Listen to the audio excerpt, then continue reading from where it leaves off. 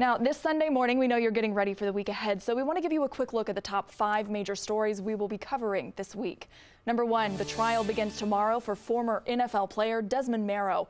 He's on trial for misdemeanor charges of disorderly conduct, reckless driving, and aggressive driving. The charges stem from a 2017 arrest that went viral.